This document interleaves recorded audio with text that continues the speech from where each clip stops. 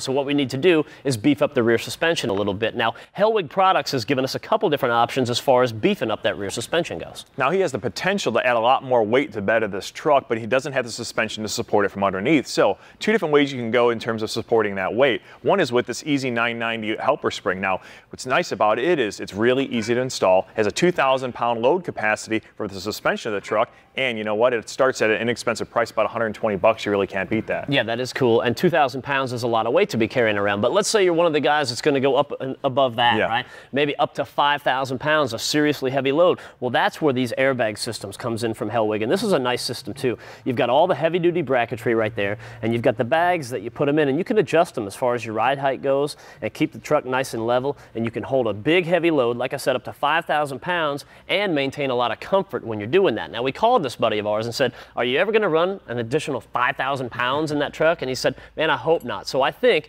for today, I think this is going to be the way to go for this particular truck. Hey, I'll make you a deal. You go buy lunch, I'll put these in.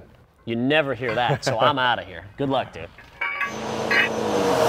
So now the wheel and tire are off and the truck is up in the air. We can go ahead and put these helper springs in now. First thing you'll notice, there's a long and a short side of the helper spring. Instructions will tell you that the long side goes to the back. So we'll set this up in place here on top of your top spring. Now it's pretty simple to install. What you got to do is you use 7/16 U-bolts in the back, and they'll give you bigger half-inch ones you use up here in the center. Now we're going to go ahead and use this smaller crossbar across the back because they're not going to have as much of a load on it, the thicker ones up front with the half-inch ones. What we're trying to do is just set like a preload on these helper springs. The idea is you don't want these things to be beared down on too far because it'll make your suspension really stiff when you don't have any load in the truck. All right, so I'm going to zip these up.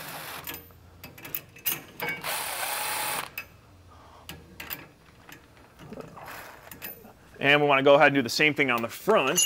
Now this is a progressive spring system, and what it means by that is that this thing really won't kick into play until your regular springs get a little load on it. So that's what's going to help you keep your nice ride going down the road where there's no load in the truck. It'll be nice and soft and won't beat you up too bad. Now one thing that's nice about this kit is it comes with a lifetime warranty, so you don't have to worry about it.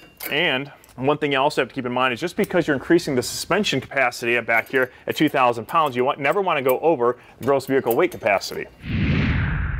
All right, now that you got the preload set on the outside of here and you don't hear any rattles, you know it's safe to go ahead and put the inside ones on. Now these are the half-inch U-bolts. These are a little bit stronger because they're going to need to handle a little bit of load, and you've got the wider crossbar, so those will go in place. Once you run them down, you want to torque them down to about 50 or 60 foot-pounds. Then you can go ahead and double nut them so they won't come undone, and you can set the truck back on the ground, and you're just simply done at that point. Now that we're increasing the load carrying capacity of this truck, we want to upgrade the brakes at the same time because eventually we're going to want to stop that load or slow it down, and we need some bigger brakes to do that. And we're going to do that with this. It's the Extreme Performance Truck and Tow rotors and pads from the guys at Power Stop. These are bigger, heavier duty brakes, and he's going to need them on this truck. But now that we're up here in the front, we're kind of ripping apart the whole existing braking system. We can see what kind of shape it's in. Now this was the pad that was on the back side of the rotor.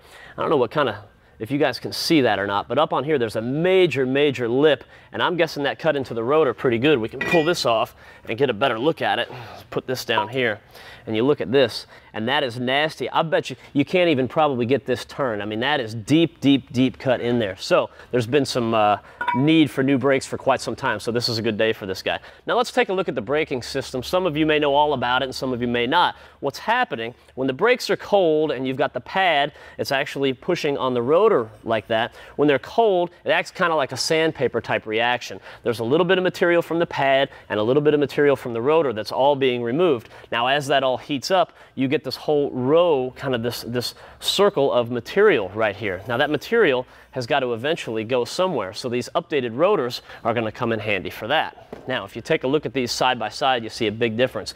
These are drilled and slotted. Now the name of the game is you want to keep these things as cool as possible, and that's what these holes are going to do. You might not realize it when you look at them because they don't look like much, but this potentially, just these little holes are going to keep this rotor up to 150 degrees cooler, and that is pretty substantial. Now, when you're looking at the slots right there, and you might think, well, what's that doing? Well, we talked about all the material that as the brakes are getting hot and cold, all this material is being built up and torn away, and it's got to get out of there somehow, and that's what these slots are for. So all the trapped gases and materials and all that can go shooting out the side, and the idea there is to keep that contact patch between between the pad and the rotor as clean as possible. That'll keep things as cool as possible, and that'll help eliminate brake pulsation and brake fade as well. So this is definitely going to be a good improvement for this truck.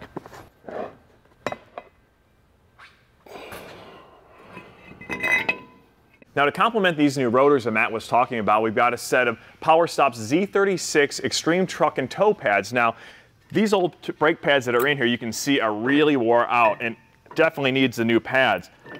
The idea behind the new ones is the fact that these things were made for high gross vehicle weight trucks. Ones that are going to do a lot of heavy duty thermal cycling because they're doing a lot of hauling and a lot of towing. Now, what makes these things here are shot. What makes these new ones so unique is the fact that they've got a special metallic carbon formulation. Now, this unique metallic carbon formula is really going to come into play when the brakes get hot, when you're using them a lot. What that's going to do is help this truck have much shorter stopping distances. Now, just because you're going to put in some new brake pads and a new rotor doesn't mean you're ready to go ahead and rock and roll. You've got to break in the pads the correct way.